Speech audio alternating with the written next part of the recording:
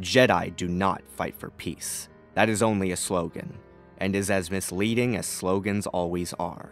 Jedi fight for civilization, because only civilization creates peace. We fight for justice, because justice is the fundamental bedrock of civilization.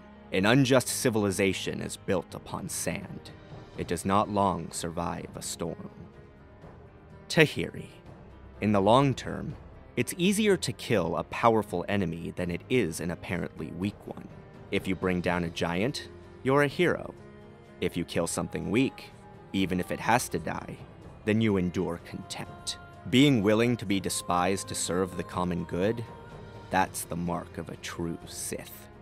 You're going to make a fine apprentice for me, Tahiri.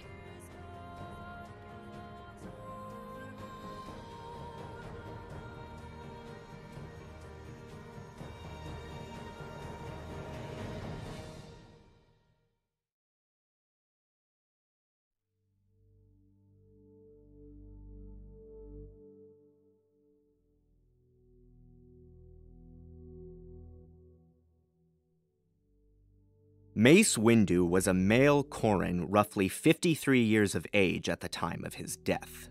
Native to the mid-rim jungle world of Harun Kal, the Corrani were genetically human in almost every aspect, their sole distinctive trait being that every single member of the species was born with the ability to call on the Force.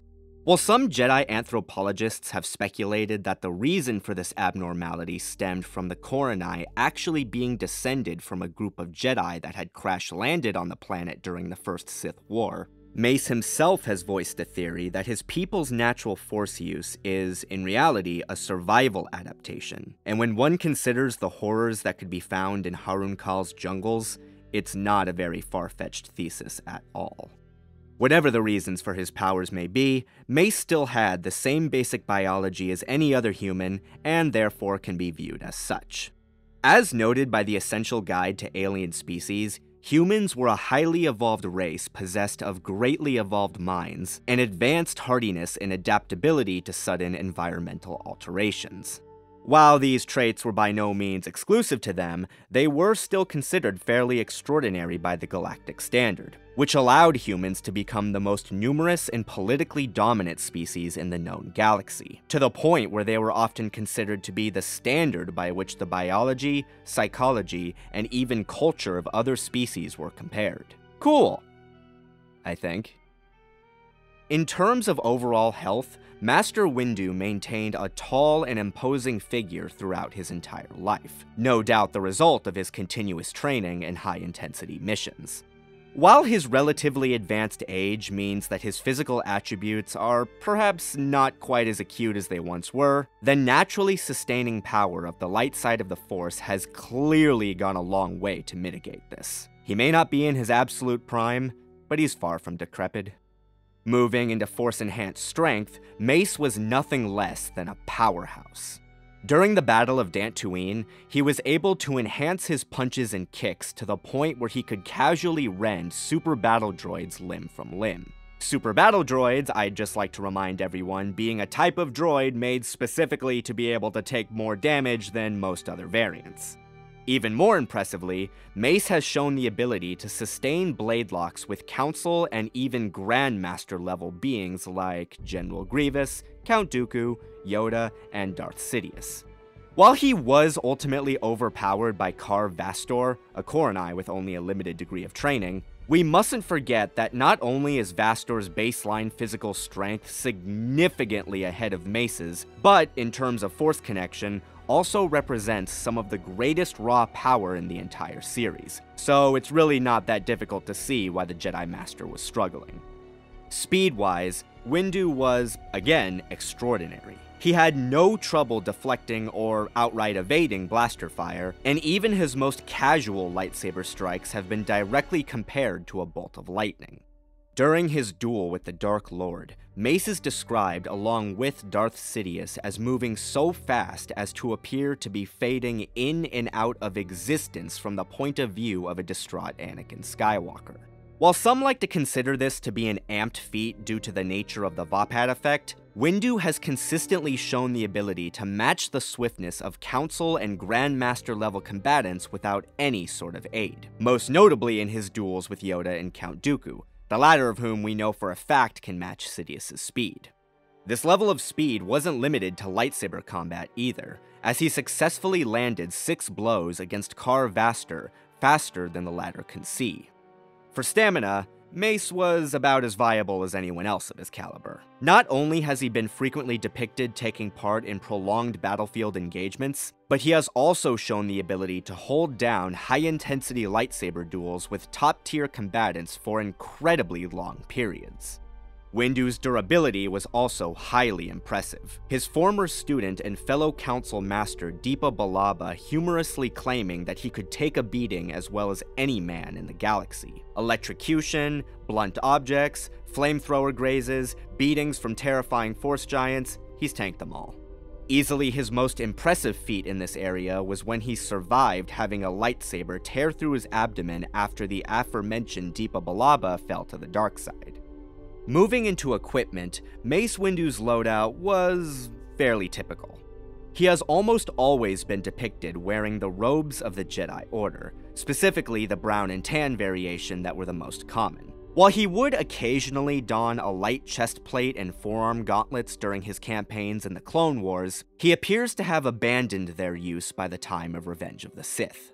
Additionally, Mace's character sheet in the Clone Wars campaign guide credits him with the Jedi Utility Belt, which carried a comlink, a rebreather, and sustenance capsules. Again, all very standard. The Jedi Master's most notable tool at the time of his death was, of course, his lightsaber, which was actually the second one he created in recognition of his position as a senior Jedi Council member.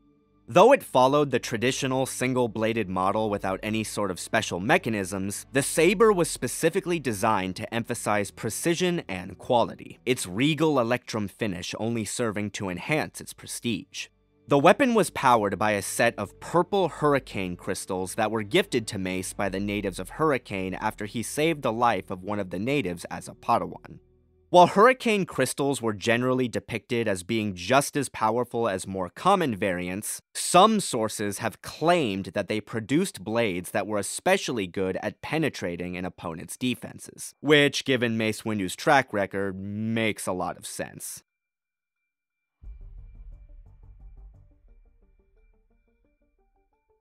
Darth Caedus was a human male, and therefore possessed almost the exact same biological makeup as Mace Windu. The only real difference being that his force sensitivity was an inherited trait from his mother, Leia Organa Solo, rather than a genetic predisposition shared by the entirety of his species.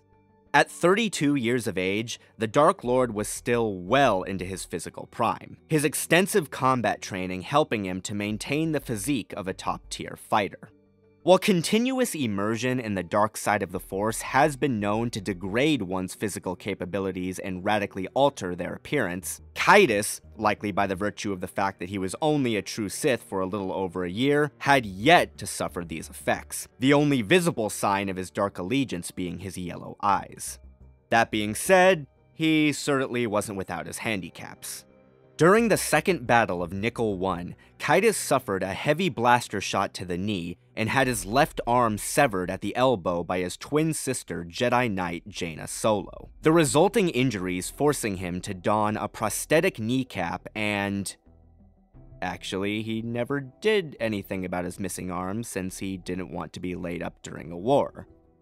Okay. While the exact mechanics of his new knee have never been fully explained, it is my belief that it was likely just a more advanced version of the knee brace used by Jedi Master Thulm during the Clone Wars. And like with Thulm, it gave Caedus a pretty wicked knee strike. As for the Dark Lord's missing hand, yeah, that definitely came with some disadvantages, as he was no longer able to employ two-handed strikes with his lightsaber, and could only fire off certain force abilities such as lightning with one hand. That being said, when discussing characters of Darth Caedus' level, missing one hand isn't quite as big of a deal as it is for others. Caedus, like virtually all noteworthy Jedi and Sith, was ambidextrous, meaning he could easily use either hand as the dominant one. Additionally, while this injury did have a minor effect on his martial technique, it didn't appear to impede his skill level in any significant way, as he was still able to contend with Council-level Jaina during their final duel on the Anakin Solo. Addressing his application of Force-enhanced strength, Caedus doesn't have too many feats to his name, but the ones he does have are nothing less than extraordinary. During his battles with Mara Jade Skywalker, Kyle Katarn, and Jaina Solo, the Dark Lord was able to meet each of these High Council level beings strength to strength without much issue, and even take an advantage at certain points. I would just like to remind everyone that Mara has successfully pushed back the cybernetically augmented Lumaya, Kyle has bested the hulking Chistori Dasan, and Jaina has casually kicked a Mandalorian commando's Beskar helmet hard enough to give the Mandalorian a concussion. This is in spite of the fact that Beskar is literally one of the most durable substances in the entire galaxy. Caedus' most impressive strength display, and you'll hear me say this a lot in this video, was during his final duel with Luke Skywalker above Kashyyyk. While he was unsuccessful at directly overpowering the Grand Master, he was able to hold his own for an extensive period of time and even very nearly choke Luke out with a Vong tendril. Moving into speed, virtually everything I said in the strength section can be carried over since the Dark Lord appears to have maintained equal proficiency in both.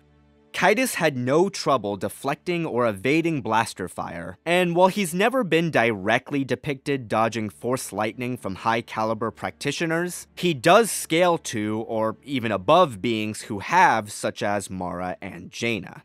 Circling back to the Luke fight, while Caedus was clearly on the losing end of things, and while it could maybe be argued that the Grand Master was a bit hindered by his mental state at the time, going toe-to-toe with 90% of arguably the strongest Jedi in history and not getting instantly speed blitzed is far from an anti-feat.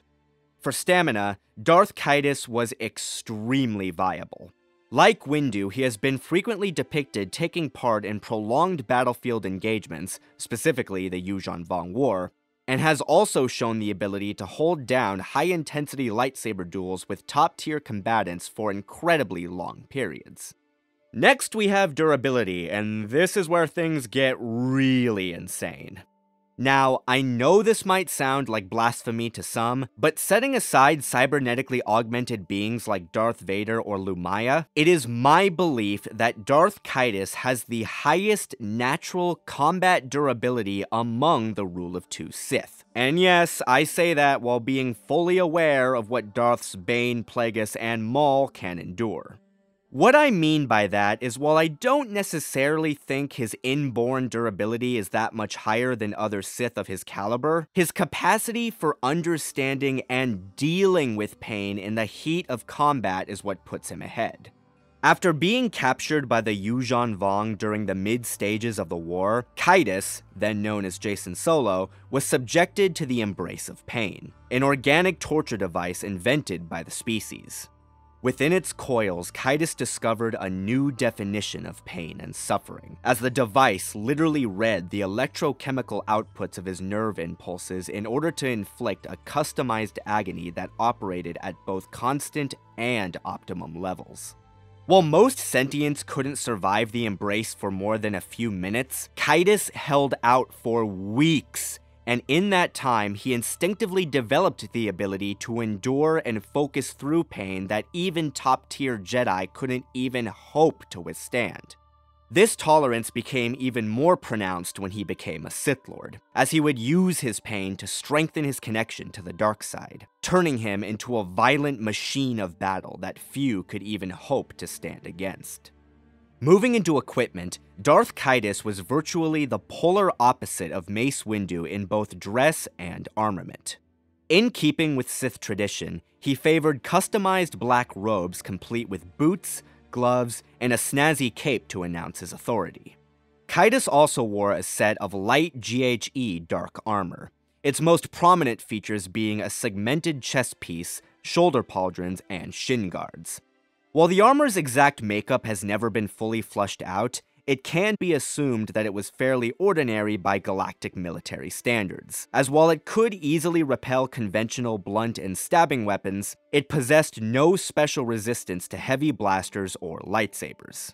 Shifting into Caedus' weaponry, I want to make it clear that while it is true that the Dark Lord was killed fighting with only his lightsaber, I am operating under the assumption that the Dark Lord is outfitted with all of his killing tools for this particular matchup.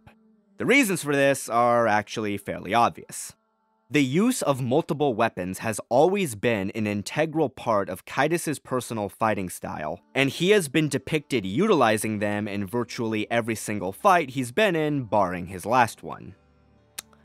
Who knows, maybe I'll do a crossover match with him in 1010 one day. Actually, that would be a pretty massive stomp, so maybe not. Starting from common to exotic, Caedus frequently carried a fully loaded blaster pistol. Likely of GHE standard issue, the weapon possessed all of the physical characteristics of a military-grade pistol, with a presumed 50 shots per round capacity. Getting more personal, Caedus also carried a vibroblade, which was basically a large knife outfitted with ultrasonic vibration technology to increase its cutting effectiveness. While some ne'er-do-wells have been known to outfit their vibroblades with cortosis weave in order to enable them to parry lightsabers, there is no indication that the Dark Lord's personal shiv possessed such tech, though it would admittedly make sense given his choice of career. Perhaps the Dark Lord's most devious weapon was the small blowgun housed in his gauntlet that contained a set of poison darts.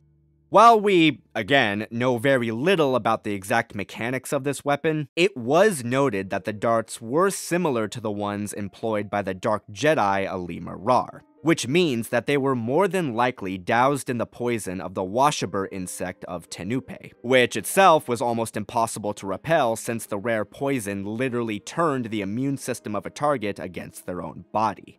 Last but not least, we have Darth Caedus' lightsaber, which was the second one he created after joining the Sith.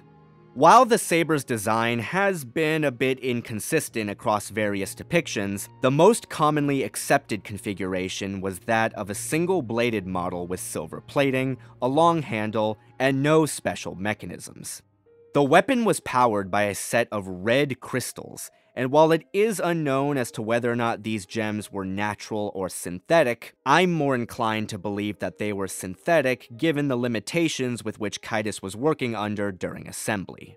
Often referred to as Sith-style crystals, lightsaber gems infused with the power of the dark side often produced energy blades with greater cutting power than the ones employed by the Jedi. And while the phenomenon was extremely rare, Sith sabers even had the potential to break the blade of standard lightsabers by overloading the energy matrix and instantly burning it out. Though, again, I must stress this almost never happened.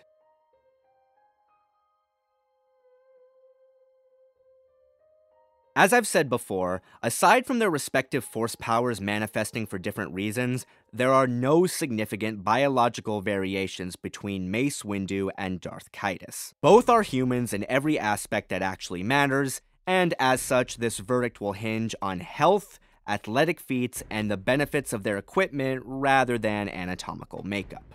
Starting with their level of fitness, the two actually create an interesting contrast. Both are prodigious martial artists who have maintained incredible physiques throughout their entire lives, yet neither is without their limitations. Mace is 21 years older than Caedus, and while that would normally cause a rather noticeable differential in their physical outputs, even for beings of their caliber, it is the Jedi Master here who, ironically, suffers from fewer baseline debilitations, most notably in his lack of any dark side degradation and missing limbs. That being said, I still don't think the actual significance of Darth Caedus' handicaps is all that great. While we have seen that heavy dark side channeling can eventually erode one's body over and above what the Force can compensate for, Caedus simply wasn't alive long enough to reach that state, and what little decay he did display didn't seem to affect him at all. Similarly, while missing an arm would certainly be an issue for a normal person, we mustn't forget that we're not talking about normal people. We are talking about ultra-powerful space wizards who operate well beyond what any of us can even begin to fathom, so the same rules don't apply. I'm not denying that Caedus' missing arm does hinder him, I just believe it's not as big of a deal as many would initially presume. And as such, while Mace probably gets the health edge on paper, when factoring in Caedus' youth and ability to compensate for his handicaps, the factors generally balance out. Moving into strength, I'd say they're roughly on par. Both have been shown bolstering themselves well beyond the standards of their respective orders, and both have displayed a similar performance level. Mace has admittedly been shown being overpowered more times than Caedus has, but we mustn't forget that each of those times he has either been pre-prime, injured beforehand, or pitted against an opponent that exceeds the Dark Lord in raw strength. Caedus is strong, but he's no Carvastor. A similar situation is at play with their respective levels of speed.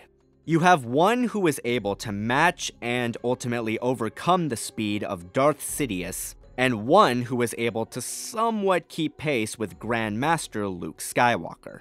As I've said before, while some like to consider Mace's performance in Revenge of the Sith to be an amped feat, that, again, doesn't really matter here because not only has the Jedi Master displayed comparable levels of speed without any sort of amp, but when you consider the inherent nature of Vaapad, even if you were to argue that Caedus is a little bit faster than baseline Mace, he's going to be able to at least match him for the duration of the fight no matter what happens. So, there you go. Stamina is, again, basically the same circumstance.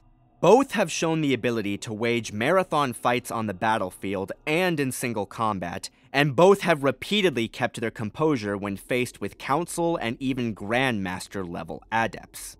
While it can certainly be argued that due to Caedus' age that he would eventually win out in a pure war of attrition against Mace, but again, the gap between them is so small and the Vaapad effect helps so much that it still just peters out at the end of the day. Comparing their levels of durability, however, is a much different story. Mace Windu is a freaking tank, and when ranked against most other human Sith Lords, he can either surpass their endurance at best or match them at worst. Unfortunately for him, Darth Caedus is far from an ordinary human Sith Lord. Not only has the Dark Lord been subjected to just about everything the Jedi Master has been shown dealing with, he surpasses him in how he handles them. Thanks to the embrace of pain, that's a weird phrase, Caedus has reached arguably the apex of what a human force sensitive of his level can endure without any sort of cyborg support. It's not just his ability to take hits, though that is pretty fucking insane, but also his ability to focus through pain and use it to fuel his combative output. While I don't doubt that Mace could endure the embrace much longer than most Jedi if he was subjected to it, he simply hasn't done anything to suggest that he would last and thrive in it the same way Caedus did, especially when we consider that feeding off pain is inherently antithetical to Jedi doctrine. Yeah, you could argue that Mace could enter the Vaapad state of mind to channel his pain into him and out again, but Vaapad has never been directly used in that way, and to assume that it could goes a bit too deep into the realm of speculation even for me. As such, from where I'm standing right now, Mace simply cannot take the same degree of punishment that Caedus can. Things don't get any better for the Jedi Master when we consider their respective gear. While there is of course no difference between their cloaks aside from cosmetics, Darth Caedus' armor gives him a margin for error that Mace simply lacks. Yeah, the armor hasn't shown any resistance to lightsabers, but some protection is still better than none. And if that suit can take a direct physical strike from Jaina Solo and Luke Skywalker, it can definitely take one from Windu.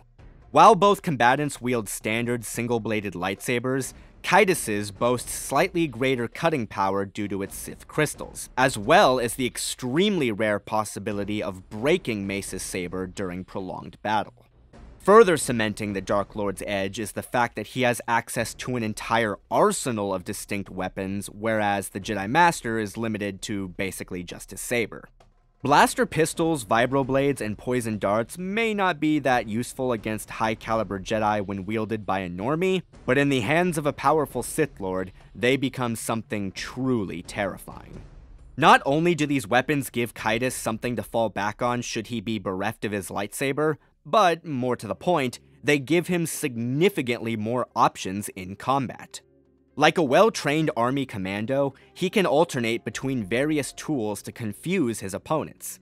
He has threatened Jedi semi-comparable to Mace Windu with these weapons. He has killed Jedi semi-comparable to Mace Windu with these weapons. So it's not like there's no precedence for their viability. At the end of the day, while Mace Windu's and Darth Caedus' physical and tool-based stats stand at something of a deadlock, Caedus' youth, combined with his greater durability and wide array of deadly weapons, pushes the contest ever so slightly in his favor. And in a battle with characters of this level, slightly can be as impactful as a Death Star laser. I award Darth Caedus the edge in physical capability and equipment.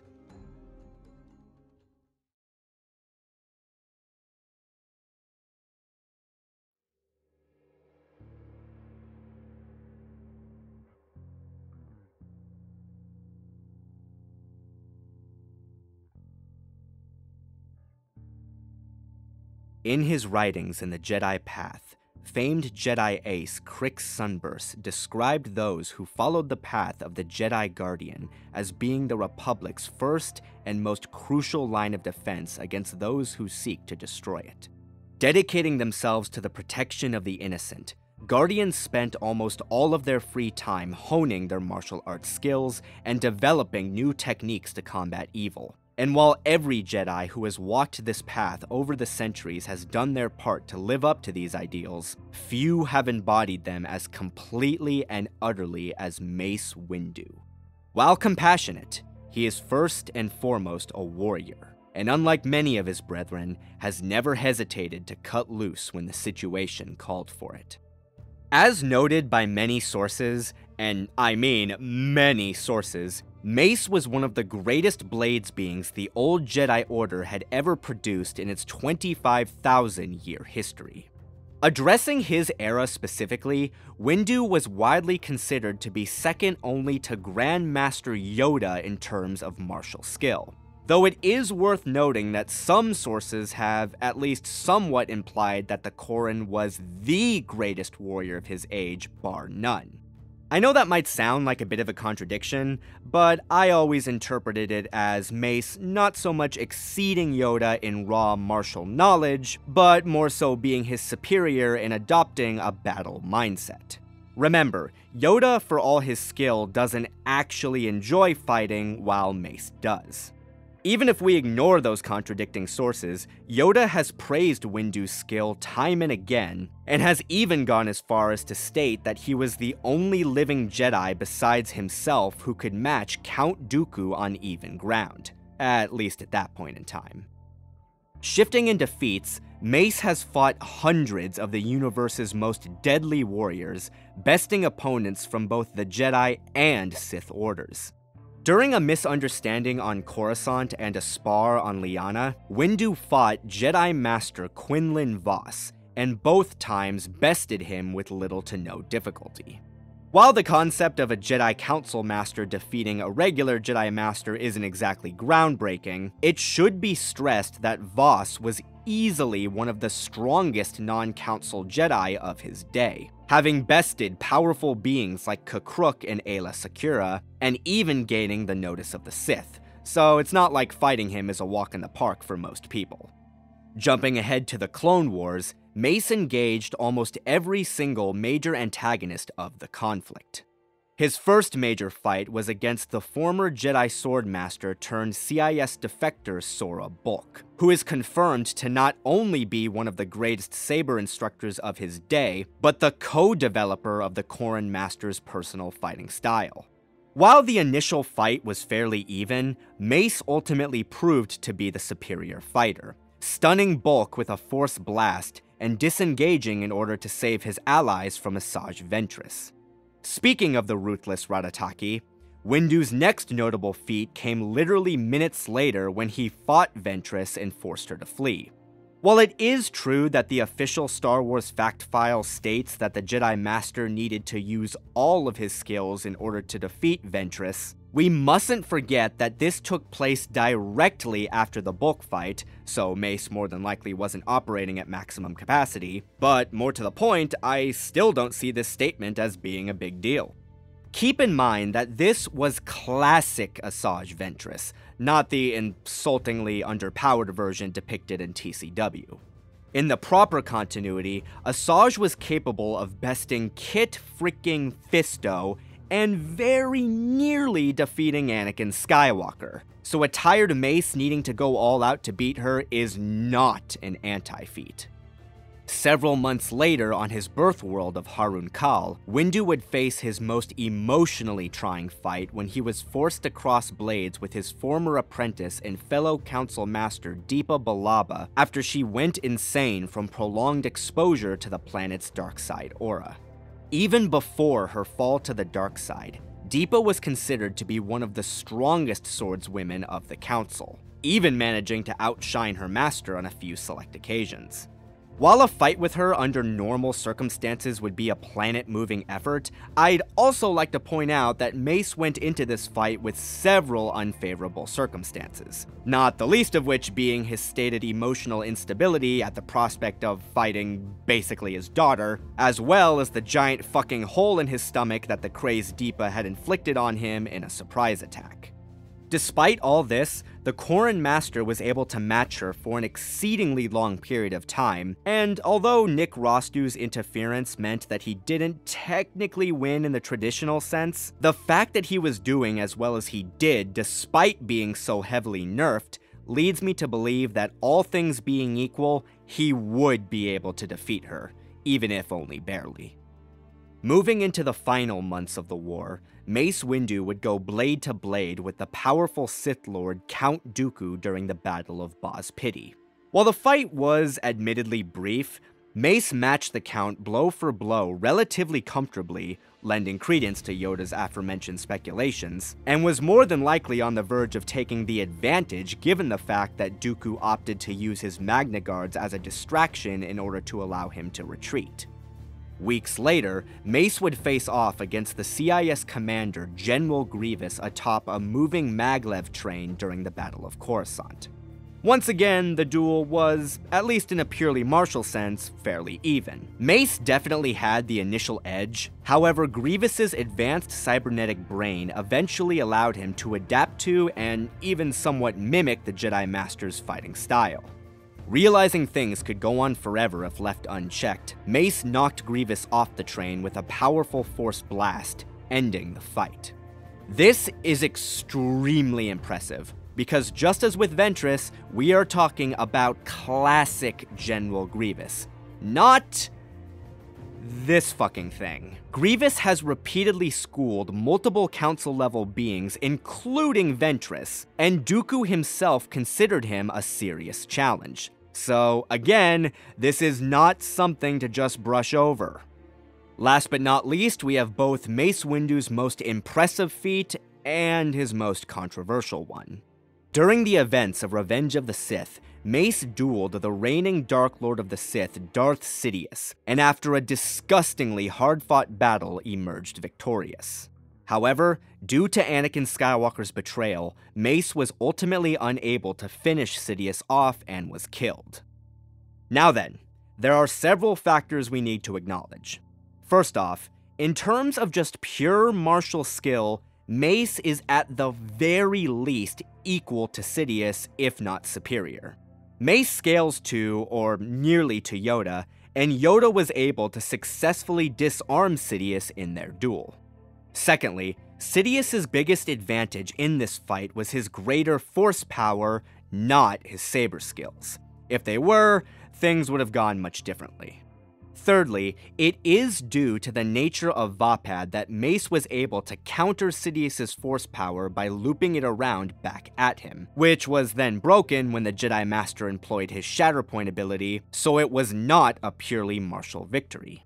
All that being said, does it really matter? All Vapad did was put Mace on equal footing with Sidious in terms of force channeling. It's not like it made him a better martial artist. The Force doesn't work that way.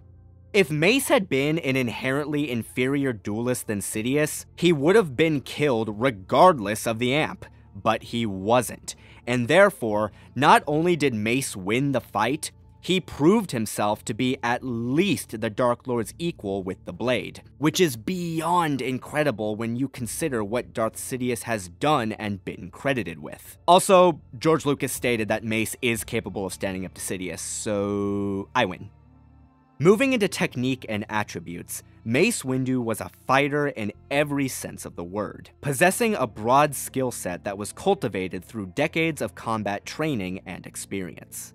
As noted by multiple sources, Windu was a master of all 7 forms of classical lightsaber combat, no mean feat in itself. However, his primary martial arts discipline was actually a style of his own creation, the form known as Vapad.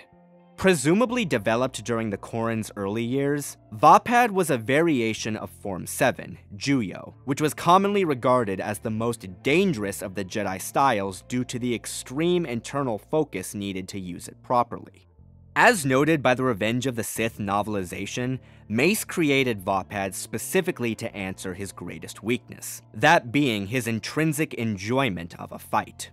By opening oneself to the Force, Vapad essentially allows an ideal user to transform his or her inner darkness into a more positive expression of Jedi philosophy, channeling the shadows, but not letting it touch them. While the style did have several stances and maneuvers all its own, Vapad shared much of its core technique with Juyo, mainly in its use of bold sweeping power blows and direct calculated stabs. Vapad's most notable feature, however, was known as the superconducting loop effect. When fighting a dark opponent, be they Sith or otherwise, a Vapad master can essentially feed off their rage and use it to amplify themselves without succumbing to it. This in turn creates a circuit with one half being the Vapad master's channeling, and the other half being the power of darkness inherent to the opponent, which just then kinda keeps going until one of them dies. While you don't really hear much of this these days, some fans back in the day liked to argue that the concept of the superconducting loop effect was just a theory that was completely unproven until the Sidious fight.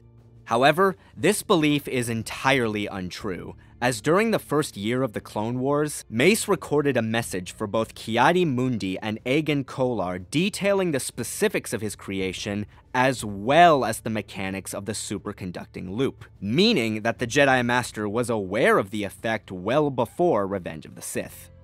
Shifting into his actual means of battle, Mace Windu's offensive technique embodied the concept of controlled lethality. He held nothing back when attacking his foes, yet always struck with precision and grace. While he would often use whichever form suited the needs of the moment, when going full Vapad mode, his sequences consisted of relentless, unpredictable slashes and cleaves that have been equated to shots from an auto blaster. The Jedi Master heavily reinforced these moves with integrated physical combat and force abilities, having a particular fondness for grapples, jabs, telekinesis, and Shatterpoint. Mace could also defend just as capably as he could destroy. When confronted by shooters, he would utilize a set of whipping swipes, no doubt derived from Xi'an, to redirect bolts back at the shooters, and when confronted by other trained lightsaber duelists, he would employ the tenets of either Surisu or Dejem So by keeping his blade close to his body and using blade binding techniques to intercept oncoming strikes, which were then often followed up by immediate offensive counters. Unsurprisingly, for a man who has spent his entire life in the pursuit of martial and diplomatic excellence, Mace Windu was a highly skilled tactician. During the Clone Wars, Mace served as one of only 10 Jedi High Generals in the Grand Army of the Republic, which is actually the highest military rank a Jedi can achieve. Over the course of the conflict, Windu led his troops to victory on numerous key worlds, his quick thinking and general comfort in combat gelling surprisingly well with those of his clone troopers despite the Jedi Master's noted distrust of them. That being said, just because one is comfortable in combat doesn't mean they can't be outmaneuvered. Despite his stern disposition, Windu actually held a deep love for the friends he's made in his travels and his fellow Jedi, particularly those he's trained with. While by no means a bad thing, this love has unfortunately been used against him on several occasions. This was most clearly demonstrated in his interactions with Deepa Billaba during the events of the Shatterpoint novel. Mace loved Deepa like a daughter, and it was because of this love that he was unable to fully comprehend her descent into darkness before it was too late. When Deepa finally fell, she faked unconsciousness and nearly killed Mace with a saber to the gut. Why did this work? Because she knew he would trust her. Granted, Mace does learn from this experience and later made efforts to better control his emotions, but I honestly have a hard time believing he ever truly extinguished this weakness. Circling back to battle, when engaged in either group or one-on-one combat, Mace typically followed what was known as the rapier mindset. Though ill-defined at best, this tactic seemed to involve sussing out the chink in an opponent's armor, then striking it with maximum force, whether that be blinding a giant killer droid by slashing at the weaker armor around its eyes, or stunning a hulking darkside behemoth by nerve-punching his arms. My personal favorite display of this tactical method was during Mace's final duel with Darth Caedus. Sensing that the Vapat effect could cause the fight to last forever, the Jedi Master shattered a nearby window and then proceeded to lure the Dark Lord onto the ledge. This forced Caedus to reallocate some of his energies away from his Force-enhanced speed into a Force-enhanced grip on the ledge, which caused him to hesitate for a brief moment. Taking advantage of this hesitation, Mace slashed Sidious's lightsaber in two, forcing the Sith Lord to his knees. Clean and efficient.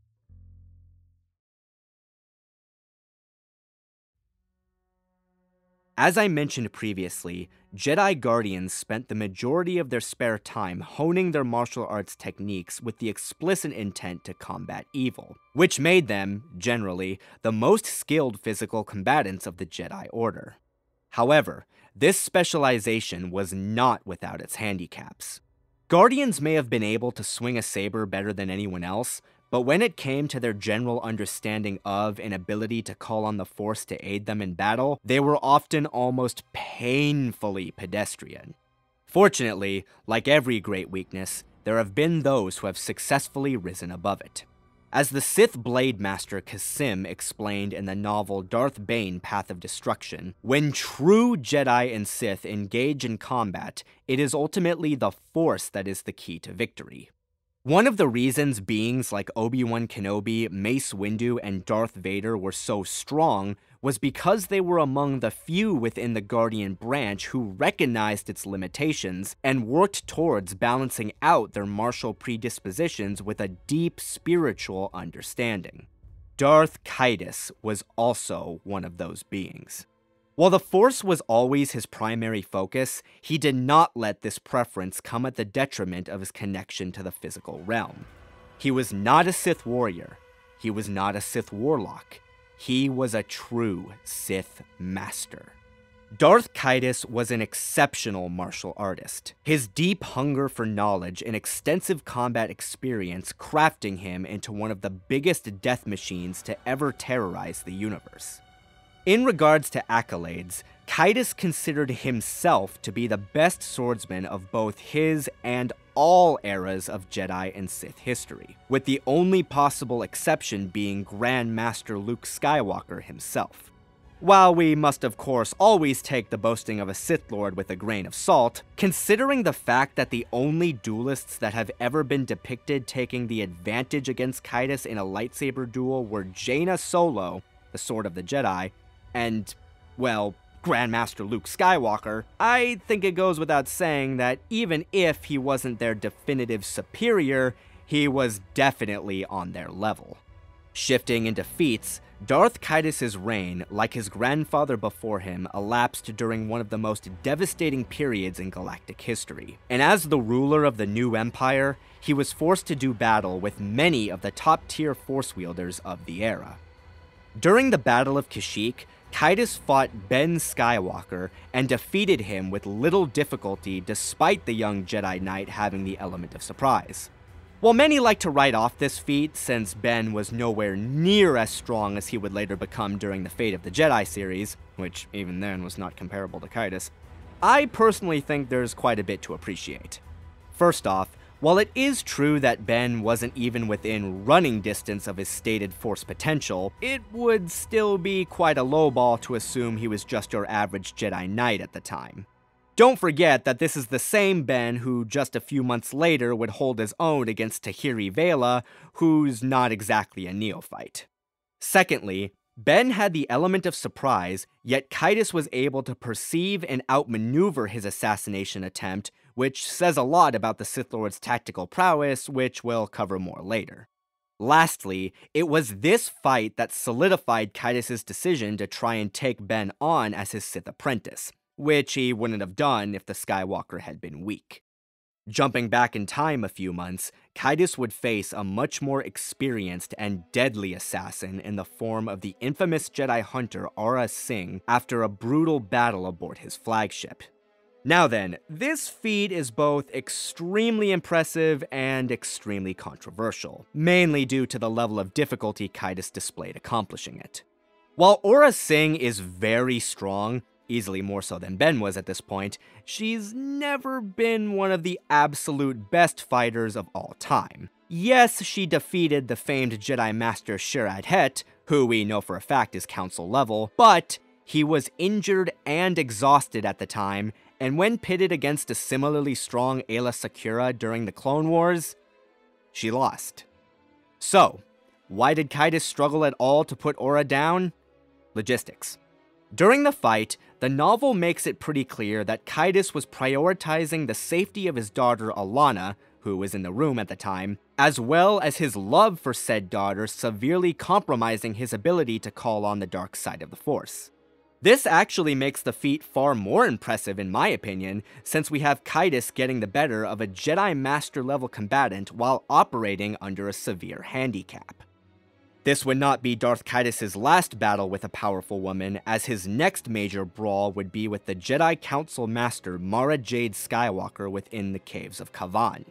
As I think many of you know by now, Mara at this stage in her career was well beyond your average council levels. And while she wasn't necessarily regarded as the strongest fighter of her day, many of the other masters did consider her the most well-rounded fighter of her day, which is pretty hefty praise given who she's sharing seats with. Now, while I'm no fan of excess violence, this brutal fight is actually one of my favorite duels in the entire Star Wars franchise. Rather than just statically pounding at each other, Caedus and Mara go beast mode, pulling out every technique with every weapon in every way they can, and it is glorious. While the two were fairly evenly matched in the beginning stages of the fight, Caedus ultimately proved himself to be the better, matching his aunt's unorthodox fighting style with his own and leveraging his superior power in the Force to his advantage, distracting Mara with an illusion of Ben and giving him time to ram a poison dart into her leg, killing her.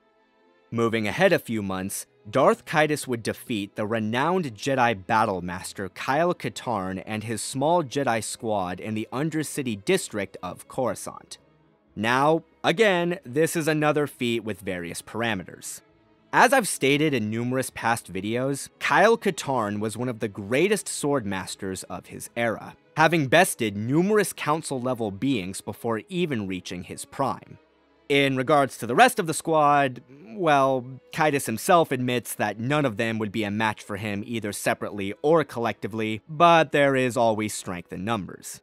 Another factor to consider was Caedus' physical condition, as he had yet to fully recover from his fight with Luke before the Jedi ambushed him. Despite all these supposed handicaps, Darth Caedus conducted himself extremely well, playing his four opponents against each other Zana style. When the Dark Lord and the Battle Master finally squared off one-on-one, the fight was fairly equal, the complete Star Wars encyclopedia stating outright that it was taxing for both of them. That being said, crossing blades with arguably the strongest Jedi Battle Master ever while you're a bit injured and not getting completely obliterated is nothing to thumb your nose at. This was shown even more clearly when Caedus ended the duel by faking Katarn out with a false force push, then proceeding to pull a speeder into the Jedi's back, launching him chest first onto his blade. A cheater's win? Yeah, but Sith. Jumping ahead 1 year, Darth Caedus would face off against his twin sister, Jedi Knight Jaina Solo, their first duel taking place above Nickel 1 and their second duel aboard the Anakin Solo. All throughout her life, Jaina has consistently been portrayed as matching and, in some cases, even exceeding her brother in raw swordsmanship, and after her training with Boba Fett, she developed new skills that the Sith Lord had never encountered. Addressing the Nickel 1 duel, Jaina won. There's really no two ways about it. She held the dominant position almost the entire time and was the less injured of the two by the end of it. That being said, the novel makes it pretty clear that this victory came about mainly through Luke Skywalker amping Jaina with his battle meditation ability rather than her innate skill and power. Darth Caedus' second fight with Jaina was far more even, the two of them going blow for blow the entire time, and it can be argued that Caedus resigned from the fight and allowed himself to be killed in order to save his family. Basically what I'm saying here is, when you look at it objectively, Darth Caedus is at worst equal to Jaina in saber skills, and at best can be argued to be slightly above her, at least at that point in time. Fate of the Jedi Jaina is an entirely different story, and I'll explore that more in my next matchup. Ooh, did I just let that slip? Whoops. Last but not least, we have Darth Caedus' highest and arguably most famous feat. During the aforementioned Battle of Kashyyyk, Caedus dueled Grand Master Luke Skywalker, and although the Sith Lord put up an absolutely brutal fight, he was ultimately unable to defeat his uncle, only gaining the advantage when Luke was distracted by Ben's peril. Now, like with Mace v Sidious, this fight does have a few logistical factors surrounding it, though not nearly to the same degree. Caedus fought well, but he was not Luke's equal with the blade. This is particularly poignant when we consider the fact that the Sith Lord technically had home field advantage given that the duel took place in his personal torture chamber.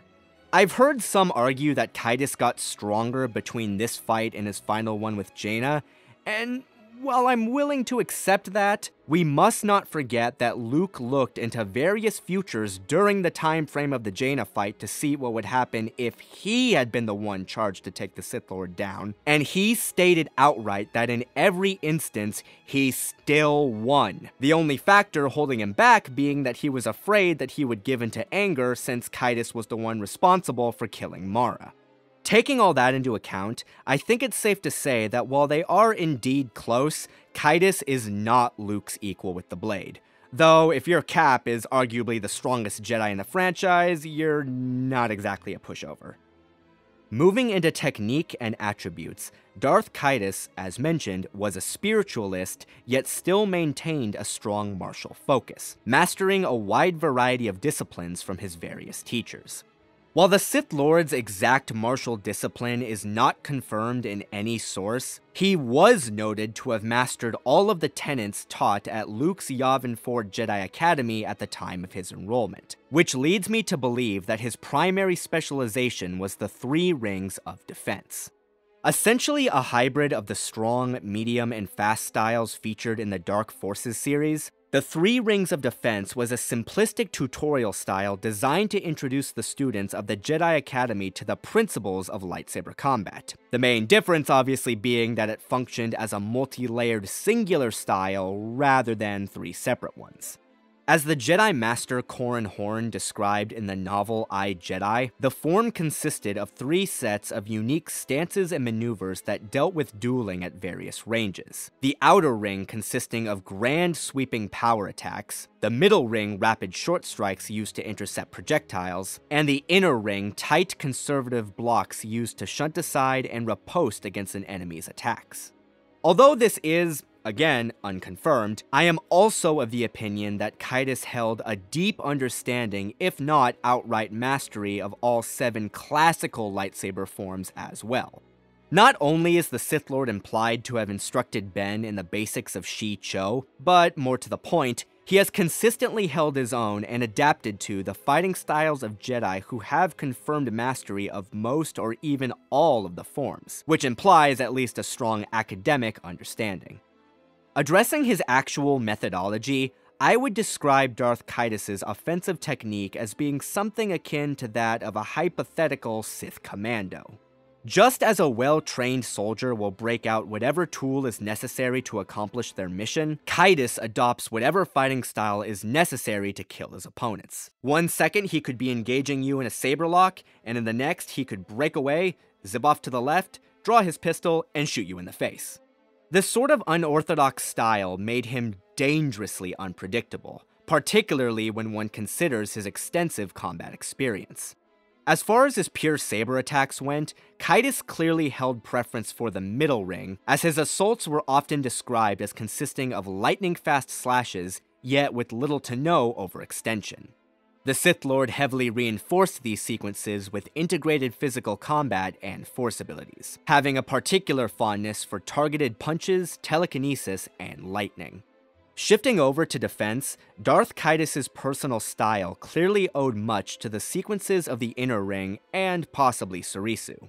When engaging shooters, even those as skilled as the Mandalorians, he would bat away bolts as though they were a nuisance, and when engaging other duelists, he relied on tight conservative parries to shunt aside incoming strikes, while a precise shifting of weight and stance enabled the facilitation of deft evasions.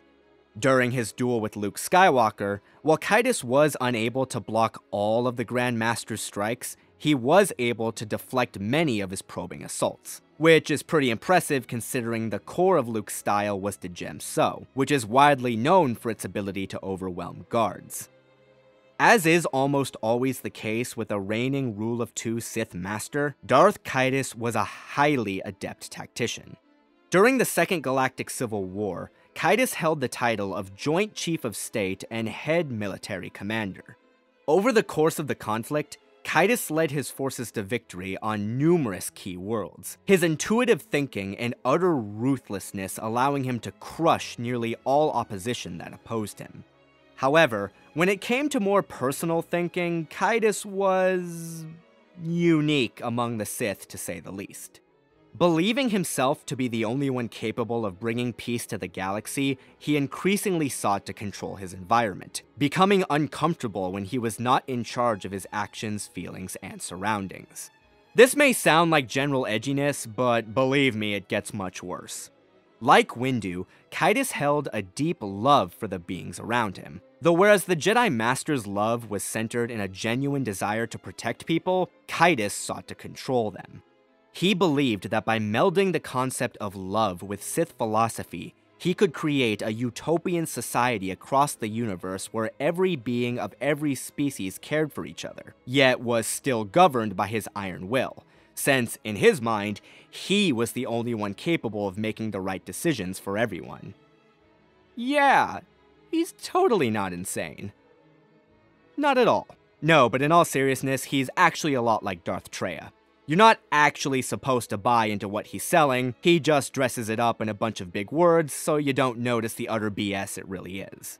Circling back to combat, Darth Caedus, while he did have a slight tendency to panic and let his emotions get the better of him, was still a living Swiss Army knife. He would analyze his opponents and adopt whatever technique or weapon best suited the nature of the fight, then spam the living hell out of it. This includes both personal and environmental factors, as seen by his duel with Kyle Katarn. Darth Caedus was also quite adept at employing the Sith tactic of Dune Moke, using verbal taunts and terrifying displays of power to rattle his foes and keep them from bringing their full power to bear. I suppose Grandpa would be proud. Depending, of course, on when you asked him.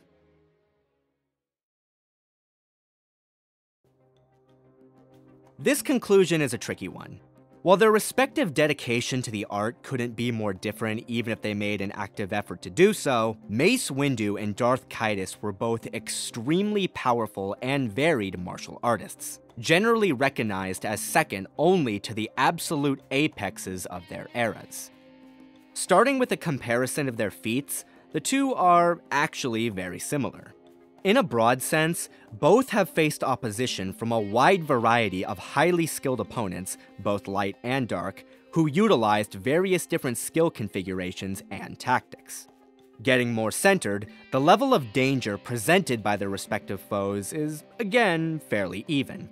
Classic Asajj Ventress is easily comparable to Mara Jade Skywalker in raw saber skill. Count Dooku and Kyle Katarn's attributes are so similar they might as well be the same character. And I think it goes without saying that classic General Grievous and Jaina Solo are at the very least on the same tier when it comes to blade work. Honestly, the real meat of this section comes through comparing their highest end showings. You have one fighter who is capable of matching and ultimately defeating Darth Caedus, and another who is capable of matching but was ultimately defeated by Luke Skywalker. On paper, this sounds like a pretty clear-cut win for Caedus, since we know for a fact that Luke is capable of beating Sidious in a lightsaber duel, but the equation is not that simple. Firstly, do not forget that as likely as it is that Mace and Sidious are equals, it is just as likely that Mace is the Dark Lord's superior, since he was able to successfully disarm him thanks to the nature of Vapad. Secondly, not only did Luke Skywalker have some minor aid from Leia when he defeated Sidious, but the Sidious he defeated was Dark Empire Sidious, who is a bit stronger than the Revenge of the Sith Sidious Mace defeated. Lastly, and I know I said this a minute ago, but I really need to hammer this in, Caedus did not defeat Luke. Did he do well? Yes. Did he do better than most would? Yes. But the story goes out of its way to affirm that the Sith Lord and the Grand Master are not equals. As such, while Caedus' showing is more impressive on a fundamental level, when the parameters of the fights are taken into consideration, the factors generally balance out. This stalemate bleeds directly into their tactical prowess as well. Personal philosophies have little to no bearing in a fight, so I won't bother comparing them, though I will say that of the two, Mace is definitely the better man. Both are accomplished military commanders who have led their forces to victory on a variety of settings. While I suppose it can be argued that Windu is a better field agent while Caedus is a better armchair general, these are distinctions of insignificant difference. When it comes to just raw battle intelligence, the two are fairly on par. Mace has much more experience owing to his greater age, however Caedus has operated in wartime much longer, which I feel evens things out. As for their strategic methods in single combat, again, they're fairly equal. Both make a habit of adapting their fighting styles to suit the needs of the moment, so that cancels out. As much as I praised Windu's ability to string Sidious onto that window ledge, I don't believe such a strategy would work as effectively on Caedus, since the Dark Lord has displayed such high levels of field awareness in his fights. Similarly, Dune Moke would not get Caedus anywhere with Mace. Not only is the Jedi Master far too level-headed to be undermined in such a way, but Dune Moke can only really be used at its highest effectivity when the practitioner has a deep personal understanding of the target, which wouldn't be the case here since the two have never even met. Fortunately, the chain finally breaks when we examine the combatants' martial techniques.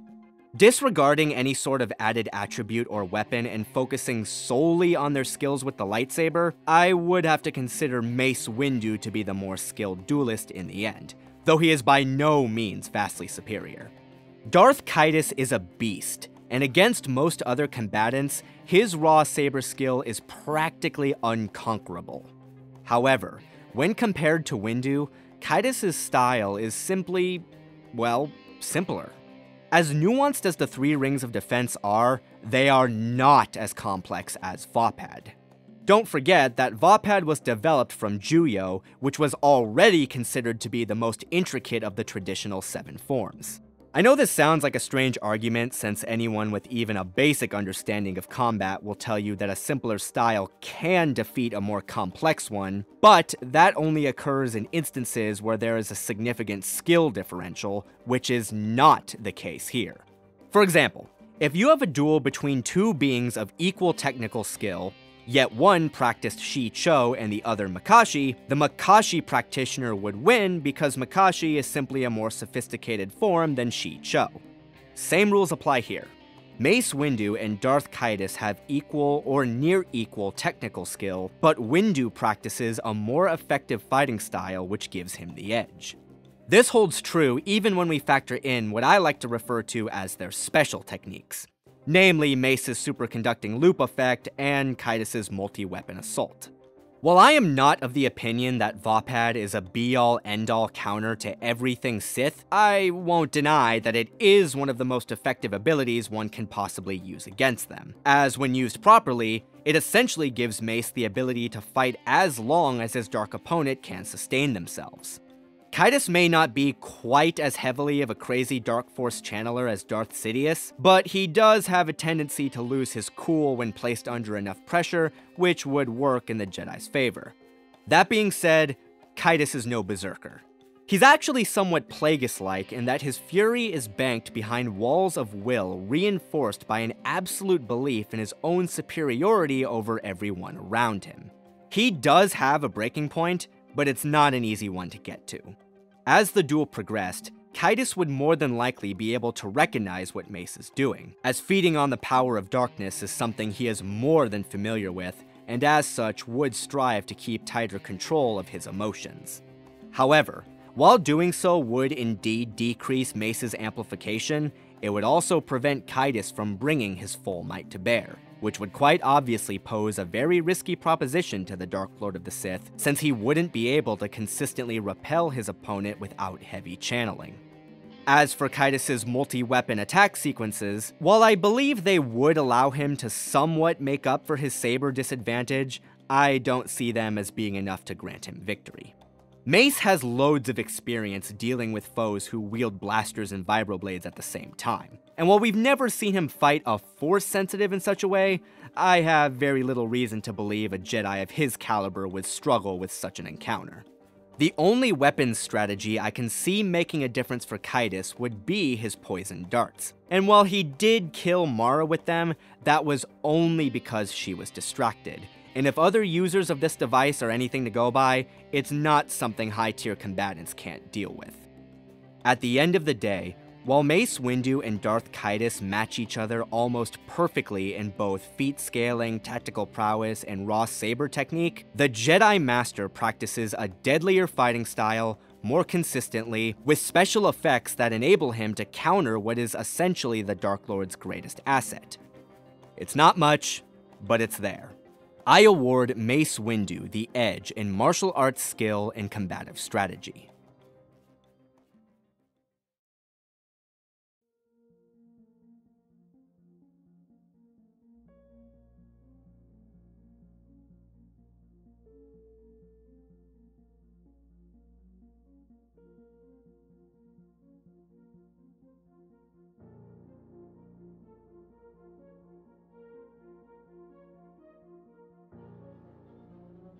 One of the few remaining descendants of the revered Ghosh Windu, Mace Windu was one of the greatest Force wielders to ever live, capable of pondering and interpreting both aspects of the universal energy field with a clarity that was nearly unparalleled in his time. As mentioned previously, Mace's study and application of the Force was heavily influenced by his warrior mentality. Rather than training as a garden variety peacekeeper, Windu instead developed into a peacemaker. By centering his focus strictly towards the practical needs of combat, the Jedi Master's powers were quick, clean, and awe-inspiring in their magnitude, with his peers even noting that his displays were at times almost Sith-like in their brutality. Windu's skill set may not have been very broad due to his relative ignorance of the higher mysteries, but what he lacked in variety, he more than made up for with efficiency. Starting with just his pure strength in the Force, numerous sources have credited Mace Windu as either the second or third most powerful Jedi of the prequel trilogy era, the only individuals exceeding him being Grandmaster Yoda, to whom the Corran Master was frequently compared, and of course Anakin Skywalker, whose potential outshined pretty much everyone in the franchise.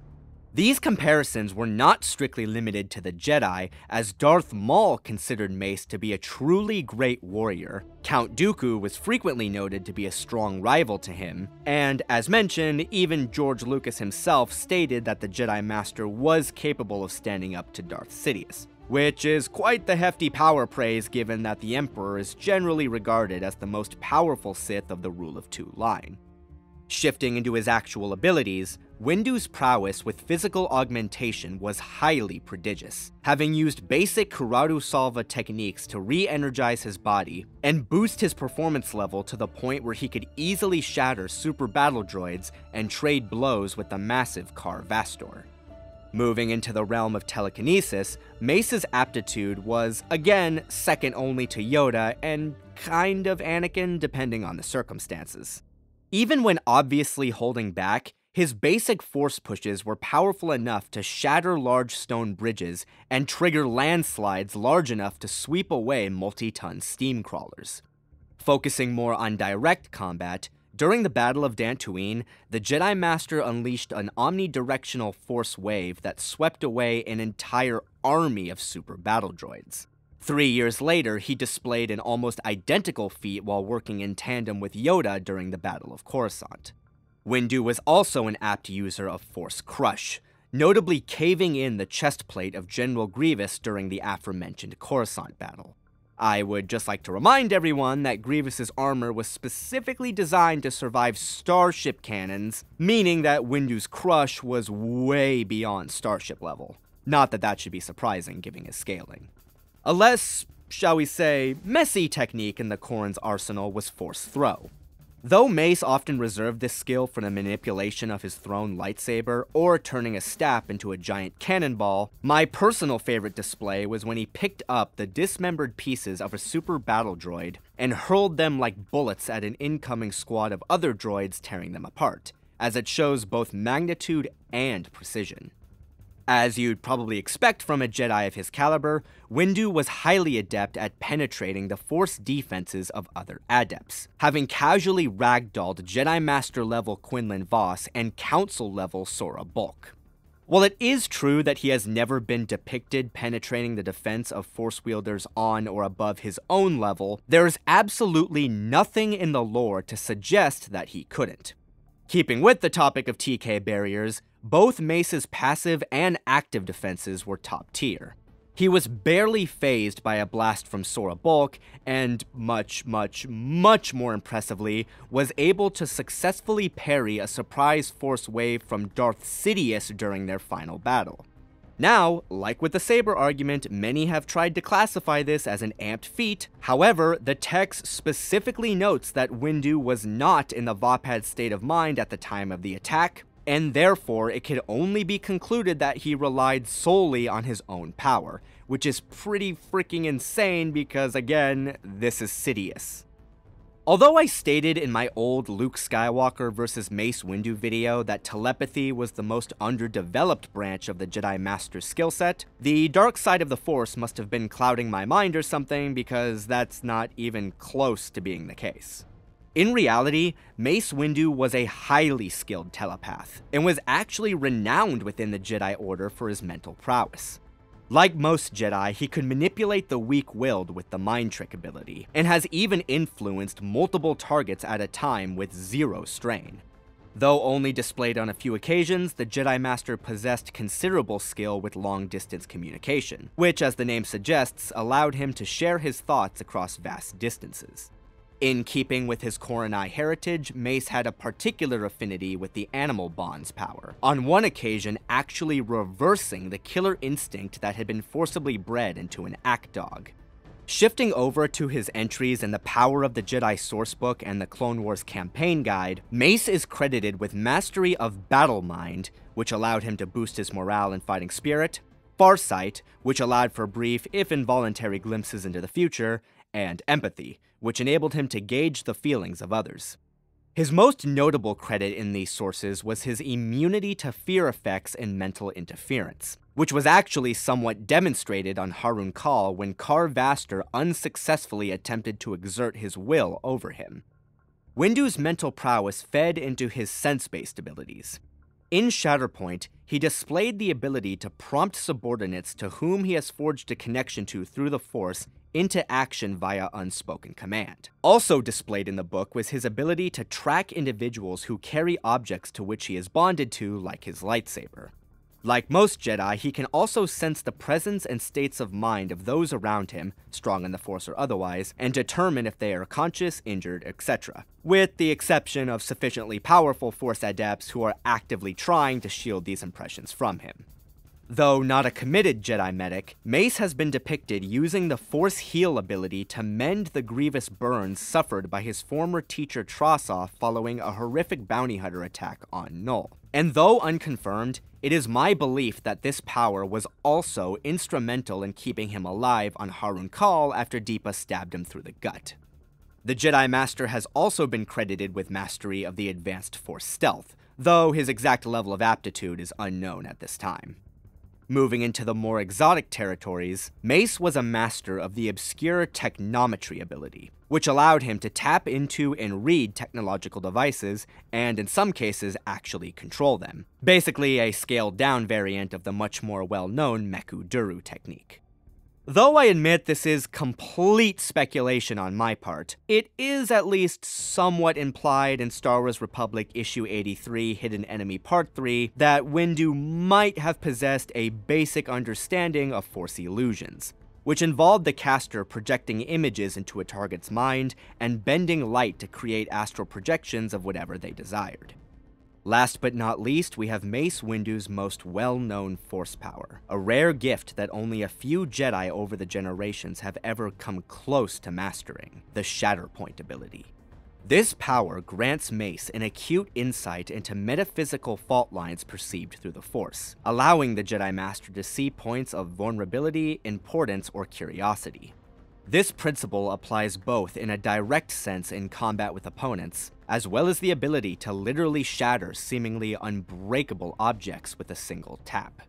While this alone would make the Shatterpoint power pretty freaking OP, Mace's innate talent combined with his years of training have pushed his aptitude to the next level.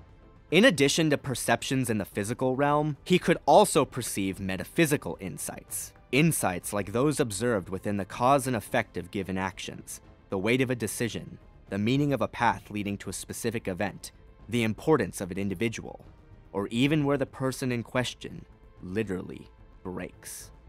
All in all, I think Mace Windu himself summed it up quite well with this little passage. The sense is not sight, but see is the closest word Basic has for it. It is a perception, a feel of how what I look upon fits into the Force, and how the Force binds it to itself and to everything else. I was 6 or 7 standard years old, well into my training in the Jedi Temple, before I realized that other students, full-grown Jedi Knights, and even wise masters could sense such connections only with difficulty, and only with concentration and practice. The Force shows me strengths and weaknesses, hidden flaws and unexpected uses.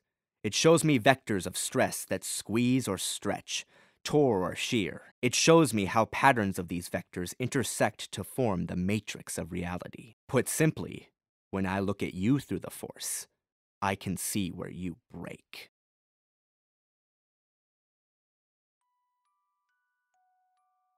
With the blood of Darth Vader running through his veins, Darth Caedus was a master of the dark side who managed to rise above even the standards of the other Sith who comprised the Rule of Two, summoning and discerning fundamental truths of the Force in ways unlike anyone had previously or since.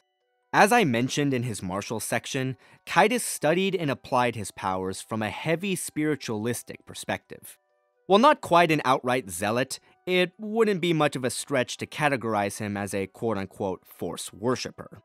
This mindset was further enhanced by a strong zest for learning, which pushed him to traverse practically the entire galaxy in order to study every scrap of Force knowledge available to him and build up an extremely broad skill set.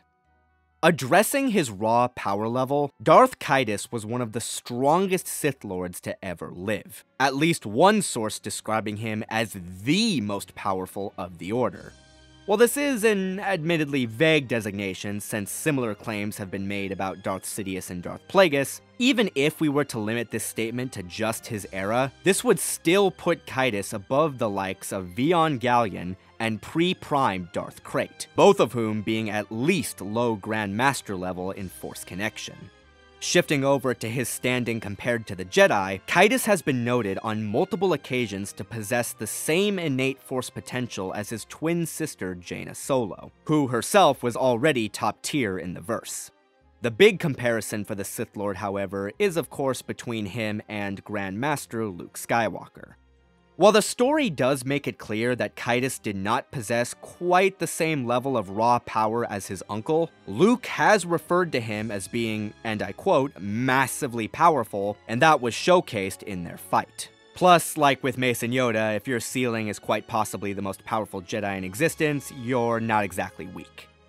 Moving into his direct feats, Caedus was an expert in the field of physical augmentation, using the aforementioned Curado Salva technique to sustain his body following traumatic injury and boost his performance level to the point where he could easily outpace council-level adepts like Mara and Kyle, and even stand his ground against Grand Master-level fighters like Jaina and Luke. As a telekinetic, Darth Caedus possessed both extreme magnitude and deadly precision. Even when in a calm state, his most basic Force pushes could direct the flow of sound waves, speed up the flow of air molecules to create fire, as well as move and stabilize several tons worth of material. When engaged in combat, Caedus could become something akin to a force of nature. Though rarely shown, the Dark Lord has been noted on several occasions to have produced Force waves powerful enough to blast away several starships, feats made all the more impressive by the fact that it's never been implied that doing so cost him any sort of severe effort. Caedus was also a frequent user of Force Throw, turning any and all loose objects he could wrap his mind around into deadly projectiles. This ability was applicable even when faced with beings of his own power level, as demonstrated when he blindsided Luke with a hurled Vong torture device during their duel. Like most Sith, Caedus was a master of Force Choke, throttling the life of both enemies and allies alike. While most practitioners of this technique used it rather bluntly, simply closing off a target's trachea or equivalent thereof, Caedus, like his grandfather, employed it very inventively, either crushing a being's heart, or my personal favorite use, rupturing an artery in the brain in order to cause a fatal bleed. Given all this extreme power and exactness, it probably comes as a surprise to no one that the Sith Lord was highly skilled at penetrating the Force defenses of other adepts, easily blasting away Master-level Aura Singh, and even overpowering Grand Master-level Saba Sabatine and Jaina Solo. In terms of defense, Caedus possessed a strong aptitude with Force shields even as far back as his initiate days. While it is true that Jaina and Luke have overpowered his active barriers, considering the amount of power they wield, I think it's safe to say that only Force wielders of that level are any real threat to him. Telepathy could honestly be argued to be the branch of power in which Caedus has the most versatility, if not an outright specialization. Singular mind tricks were about as easy for him as blinking, and he has displayed zero issue influencing massive groups. The Sith Lord was also quite adept at long-distance communication, sometimes sending strategies across space and time to his allies, but more often than not, warnings. Though it manifested for slightly different reasons, Caedus shared Mace's strong affinity with animals, and therefore was a consummate master of animal bonds. My personal favorite display being when he plucked an image from a wild hawkbat's mind and projected it back into the creature in order to bring the image directly to the forefront of its mind. Speaking of targeted manipulation, one of Darth Caedus' signature telepathic powers was Memory Rub, which, as the name suggests, allowed him to either alter or outright erase the memories of a target. While such a technique would usually be ineffectual against other Force wielders, since they are all born with some degree of telepathic resistance, Caedus has actually advanced his application to the point where he could overcome this limitation, at least when wiping the mind of a young and inexperienced adept like Ben Skywalker. The Sith Lord possessed a similar degree of skill with Mind Shards, being able to freeze targets in place by attacking them with a telepathic bolt, even when they are as strong as Aurra Sing. Gifted with farsight, Caedus would often receive visions of the future in the heat of battle, though it is worth noting that his ability to interpret them wasn't always the best. He has also been credited with Force empathy. However, I think it's safe to say that he lost it after falling to the dark side, regardless of what he might preach to the contrary. Moving into a grander scale, Darth Caedus was one of the first of his generation to master the art of battle melds, which enabled him to synchronize his mind with his forceful allies to improve tactical coordination. He refined this power even further into battle mind to boost his fighting spirit, which he refined even further into the highly advanced Sith battle meditation. Also known as Sith battle coordination, the power functioned much along the same lines as regular Jedi battle meditation. However, instead of commanding his armies through subtle influences, Caedus could actively dominate them. Unsurprisingly for a being of such mental fortitude, Caedus' sense branch-based abilities were off the charts. In addition to sensing the presence and intentions of beings in his direct vicinity, the Dark Lord could project his awareness across entire star systems without issue, though it is worth noting that he still couldn't locate sufficiently powerful beings who were actively trying to shield themselves from him. Speaking of concealment, Darth Caedus was also a practitioner of the art of small power. Essentially the ultimate advancement of the basic Force stealth technique, the art of small allowed the user to minimize their aura so completely that they could literally become invisible to the Force. While it is debatable as to whether or not he mastered this technique to the same degree as his one-time mentor/torturer Vergere, it goes without saying that Caedus' application of this power was well beyond the standard, as he was able to successfully hide his presence from his master Lumaya and his aunt Mara Jade, both of whom, I might add, specialize in detection and concealment. Darth Caedus could be next to you, watching you, right.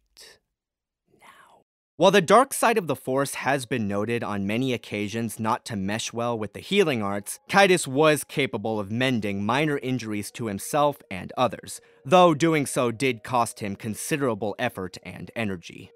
In contrast to the ambiguity surrounding Windu's singular showing, Darth Caedus was a frequent and skilled practitioner of Force illusions, crafting everything from phantoms of loved ones to distract his enemies, to more subtle applications like altering his physical appearance. The Sith Lord could also cancel out the effects of this power as well as he could invoke them, on one occasion dispelling an illusion cast by Lumaya with a single clap of his hands. His illusionary skills were bolstered even further by his mastery of Force Flash, which enabled him to damage the detection abilities of machinery by projecting a flash of energy into their visual fields. Moving into energy-based powers, Darth Caedus possessed a strong affinity with the Sith staple technique known as Force Lightning, and it served as one of his primary offensive abilities. Though the bolts he cast in his youth were often unstable due to his mental state, by the time he reached full Sith status, they were clean, stable, and decidedly lethal, on one occasion even chaining between multiple targets simultaneously. He has even developed this power to the point where he could disable a target non-lethally by shocking their nerve system, a technique he refers to as, well, Force Shock. On the defensive front, Caedus was a master of Tutaminis, having absorbed blaster fire from over 50 individuals at the same time, and even dispelling blasts from several starship cannons. While it is true that the Dark Lord has never showcased the ability to deflect either Force Lightning or lightsaber blades with this power, I personally consider such feats to be well within the scope of his capabilities. And even if they aren't, his skills are still far from average. Up next on his vast arsenal, Darth Caedus was actually another of the very few Force sensitives across galactic history who could employ the Shatterpoint ability. Presumably discovered by the Dark Lord shortly before his death, Caedus proved himself a natural talent with the rare power, as he was able to shatter a Mandalorian's Beskar chestplate with a single tap. Beskar, mind you, being so durable that it was pretty much lightsaber-proof. That being said, it is worth noting that while Caedus has proven himself a master of shattering physical objects, he has never showcased the ability to apply this technique on a deep metaphysical level. One way in which the Sith could alter the metaphysical realm was in his use of the Sever Force ability. Having first become aware of this generally light-side-aligned power years ago from Vergere, Caedus mastered the extremely rare Sith variant and showcased his prowess when he temporarily stripped Ben of the Force by overshadowing his cousin's Force aura with pure dark side energy. While it's never been confirmed that Caedus could strip a being's connection to the Force permanently if he desired it, I personally see no reason he couldn't, even if doing so would require considerable time and effort. As I mentioned all those years ago in his physical breakdown, Darth Caedus possessed an insane level of endurance that was fostered by his ability to mentally cut himself off from pain and feed on it to strengthen his connection to the shadows. Though it's never been stated by name, it doesn't take a genius to figure out that he manifested an instinctual application of the ability known as Crucitorn, which was developed specifically with the intent of increasing a user's combative viability by temporarily making them immune to pain. Following the devastation of the Yuuzhan Vong War, Darth Caedus, then Jacen Solo, spent the next 5 years traversing the stars intent on learning everything about the Force he possibly could. Not only did this journey massively boost Jacen's power level, but he also gained knowledge of several esoteric abilities from Force-wielding organizations outside the Jedi and Sith orders. From the Theran listeners of Nam Corias, he learned, well, Force listening, which enabled him to both understand any language and listen to beings across vast distances. From the Witches of Dathomir, he learned the Night Sister blood trail, which allowed him to track anyone who comes in contact with his blood, which, while active, can't be removed by normal means. From the Sages of Barrando, he learned acute weather prediction, which I don't think I need to explain, as well as the much more impressive Anya Seth technique, which allowed him to suffuse his body with low-level electromagnetic radiation, which effectively made him immune to an electrocephaloscan, which, for those of you who don't know, is basically the Star Wars equivalent of a lie detector. Caedus's most notable training came under the feet of the Ang-Ti monks of the Cathol Rift. From them, he learned Fighting Sight, which enhanced his precognition, as well as Fold Space, which allowed him teleportation of either objects or himself across various distances. The most notable power he gained from the monks was the highly advanced flow walking. Referred to by some fans as Force time travel, flow walking, once properly mastered, allowed the user to literally project their minds into the past and even alter it. Now, the limitations on this power are not well defined. While it is noted to be extremely difficult to learn and hard to maintain, as you can only do it in very deep meditation, it's never really been stated that there is a limit to how far a user can go back. Caedus himself has projected back as little as a few days, and as far as 59 years. He wanted to see his grandfather raid the Jedi Temple. Yeah. As for the level of past alteration possible, well, Luke does state that there is a hard limit on what a user can do, and the most we've seen is when Tahiri pushed her past self into Anakin Solo's arms so they could have that kiss they never had. And honestly, I see that as being the absolute limit to what a flow walker can accomplish. Otherwise, you would think the past would be changing all the time. Last, but certainly not least, we have Darth Caedus' ultimate power, a state of being known simply as oneness. During the final battle of the Yuuzhan Vong War, Jacen Solo faced off against the secret Supreme Overlord Anami, and just when all seemed lost, Jacen gave himself to the light side of the Force completely and utterly. No longer hindered by any sense of individualism, Jacen became a literal extension of the Force's will. His body glowing with Force energy, Jacen's power soared to levels unimaginable, and with less than a thought, he defeated Onami and brought an end to nearly half a decade of war. Sounds pretty amazing, right? Well, there's some issues. I've wanted to talk about this for a while, and I finally have an excuse, so here it is. Disregarding for the moment that Jason expressed doubt that he would ever be able to assume this state again, since that could be easily written off due to him being significantly weaker than he would later become, I am of the opinion that oneness is no longer possible for Darth Caedus to attain. This has nothing to do with Caedus specifically, as I personally believe that true oneness with the Force is actually impossible for any Sith to attain. Let me explain. Firstly, every single notable instance of oneness shown in the series has been attained by Jedi. While all of course are one in the Force, this trend by the creators does point to a possible connection between the state and followers of the light.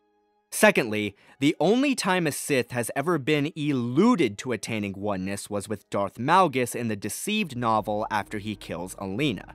My issue with this instance, though, is not only does Malgus not display any of the physical or power-based characteristics seen when the Jedi characters achieved oneness, but the statement/claim of it came directly from Malgus's thoughts and not the text, meaning there could very well be some personal bias. Just because you think you're one with the Force doesn't mean you actually are. Another issue to consider is how the oneness state is achieved. It's always been described as a Jedi letting go of themselves completely and becoming pure conduits for the Force. No emotion, no thought, no nothing. That's really counter to how the Sith use the Force. Sith assert themselves over the Force and break it to their will. You can't really become one with something you're seeking to dominate. It literally doesn't make any sense. As such, while I agree that it might be possible for a Sith to attain something akin to oneness in a psychological sense, true oneness is impossible due to their nature, and as such, it is no longer something that Darth Caedus can attain. Though, given his power, does he really need it?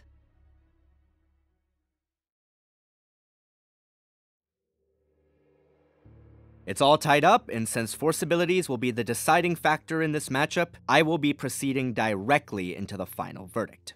While Mace Windu and Darth Caedus were similar in that both were extremely powerful individuals who spent their lives studying both aspects of the universal energy field, they developed along almost diametrically opposing lines. Mace is a warrior who maintained a strong but not specialized spiritual understanding, whereas Caedus is a spiritualist who maintained a strong but not specialized understanding of the way of the warrior. Although I don't necessarily view either side of the coin as being inherently superior to the other, this is a contest of pure Force ability, not personal fortitude, and viewed through those constraints, one approach does have a clear advantage. Starting off with just their power levels, there is absolutely no question that Darth Caedus exceeds Mace Windu in terms of raw Force connection. Not only has the Dark Lord been scaled to beings on or above the Jedi Master's level, but more to the point, he has demonstrated a greater level of magnitude on a more consistent basis. However, the question then becomes, how much impact does this power gap have on the contest? To be honest, it's difficult to say. Darksiders typically display an inherently greater variety and potency of combative ability even when faced with an opponent of equal or near equal power. Laid out purely as is, I would say the difference between Mace's strength in the Force and Caedus's is roughly equivalent to the contests they faced with Sidious and Jaina in their respective final battles. Sidious is definitely a fundamentally different Force wielder than Caedus, and Jaina has unquestioningly more raw Force potential than Mace. However, the overarching power dynamics are basically the same. Caedus is more powerful than Mace, but the gap between them is not so large that the Sith Lord would just wrist flick him. I mean, for Force's sake, the Jedi can blunt a wave conjured by Darth Sidious. He's not going to just fold at the first sign of his foe's power. This is especially poignant when we consider that the Vapad effect allows Windu to at least somewhat make up the difference in his and Caedus' strength by using his own dark energies against him. Sadly, even with these factors of power considered, there is still a rather noticeable disparity in their respective skill sets. Karadu Salva techniques feed into physical ability and martial arts training, where we have already decided our verdicts. As far as telekinesis goes, again, it's complicated. While their respective levels of skill with the art are very much equal, as both can call on it at a moment's notice and employ it in a variety of unique ways against similarly powerful opponents, Darth Caedus simply commands a greater level of magnitude than Mace Windu. A perfect representation of this dynamic in the more mainstream lore being what we've seen time and again from Dooku and Yoda. Telepathic prowess is barely even a contest. While Windu is a lot more adept than I originally gave him credit for, there is no question that Caedus' sheer variety outclasses him. One can bolster himself, while the other can bolster an entire army. Granted, many of Caedus' mental abilities wouldn't affect Mace much due to his credited immunity to mental interference. However, to parry an old theory proposed by my friend Ready4 in his deleted Yoda vs Mace Windu video, it is entirely possible that Caedus' Sith battle meditation could interfere somewhat with Windu's Vapad technique, allowing him to blunt the severity of the Jedi Master's channeling and better leverage his greater power. Sense, Concealment, Techno, and Sever-based abilities don't have much relevance on a duel that takes place on neutral ground, so I won't really be going into them. Though, credit where credit is due, Caedus does take the edge in all four. One area that the Jedi Master does come out ahead of the Sith Lord is in the healing arts. Mace may have less feats than Caedus, but the ones he does have showcase a higher natural aptitude due to his light side alignment, as well as a lesser degree of strain. Minor as it may be, this does bolster the Jedi Master's combative longevity, and even somewhat makes up for the Sith Lord's physical edge. A similar dynamic is at play with their respective skill with the Shatterpoint ability. While an application of Shatterpoint versus Shatterpoint in the physical sense would just result in an impasse, it is worth noting that Mace's abilities are far ahead of Caedus's, since, as mentioned, the Sith Lord did not develop this power to the point where he could perceive metaphysical insights. This would give the Jedi Master a better overall understanding of the scope of the Sith Lord's power, though given that there is no ulterior motives to this fight beyond kill the other guy, its actual level of impact is hard to determine. As far as their respective skill for energy-based force abilities goes, Caedus not only has an advantage due to the naturally strong affinity owed to his dark side alignment, but also by the simple fact that Mace can't employ these powers in any capacity whatsoever. That being said, it's not an advantage that would get the Sith Lord as far as you might think. Due to Windu's practice of Vapad, Force Lightning may serve Caedus well as a distractive tool or supplemental weapon used to keep the Jedi on his guard during the lulls and the clashes of their blades, but nothing more, as the Jedi Master can redirect it. This stalemate could potentially be broken by Caedus' use of Tutaminis if he displayed the ability to block lightsabers, but he hasn't, and I can't in good conscience say that he would, even if I think it's totally possible. Speaking of supposition, even if my assumption about Mace's abilities to conjure Force illusions is completely accurate, he has not displayed the same level of magnitude or finesse with which Darth Caedus has used the power. Even if we assume their skills at conjuring were equal, Caedus could dispel phantoms from Lumaya, who is easily a more skilled illusionist than Windu, which means at best it's another impasse. In regards to how Caedus' esoteric abilities would influence this fight with Mace, I'm of two minds about the whole thing. On the one hand, Barando weather prediction, Night Sister blood trails, the Anya Sef ability, and flow walking don't really have any hard combative applications. On the other hand, Crucitorn, Fighting Sight, Theron Force Listening, and Ang-Ti teleportation do. Crucitorn improves the Dark Lord's combative longevity, and even helps to counter the effects of Force healing a bit. Fighting Sight and Theron Force Listening massively boosts his perception to allow for greater battle awareness, and Ang-Ti teleportation opens up a literal world's worth of possibilities. Granted, when it comes to the teleportation specifically, we've never actually seen Caedus use it in a hard-fought battle, so we don't know his strategies, but even if it's just something as simple as beaming off to the left to avoid a strike, that's still better than nothing. Overall, when it comes to their abilities as Force wielders, the disparity between Mace Windu and Darth Caedus is basically the inverse of the conclusions we came to when comparing them as martial artists. While they match each other almost perfectly when it comes to skill, Caedus boasts both a greater level of raw power and quantity of techniques, most of which would be viable in this fight.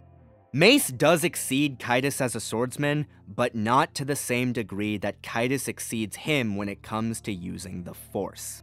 Add in the Dark Lord's physical advantage, and there is only one conclusion that can be reached. The battle between Mace Windu and Darth Caedus would play out in an identical fashion to the final battle between Darth Vader and the Starkiller clone on Kamino. Specifically, the version of the duel that was presented in the Force Unleashed 2 novelization by Sean Williams. While Caedus' opening salvo would initially push Mace back, the Jedi Master would not be broken, recognizing his foe's parallels with past opponents and adjusting his style to compensate.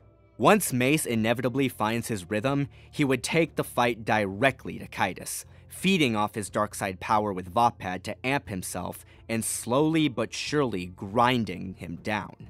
However, as the fight wore on, Darth Caedus would realize that if he continued to go at the Jedi Master blade to blade, it would either be a stalemate or he would lose.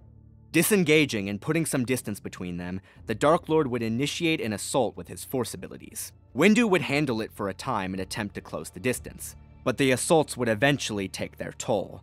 Back and forth they would go, potentially for hours at a time, the Force roiling with the intensity of their clash. In the end, both would be utterly exhausted, but Caedus would be in better shape thanks to his age and durability. No longer able to sustain Vaapad, Windu would be unable to defend himself from Caedus, who would take advantage of the opening and unload everything he has into one final desperate assault. In short order, Mace Windu would be blasted into oblivion, and Darth Caedus would stand, battered and bleeding, but triumphant. I declare Darth Caedus, the heir of Vader, the victor. Whew! Well guys, I hope you'd enjoyed this entry in Versus Series Season 7. As always, please leave your thoughts and questions in the comments section below. I'm particularly interested to hear what you guys think of this new format, and whether or not I should continue using it. May the Force be with you, stay safe, and I'll see you guys later.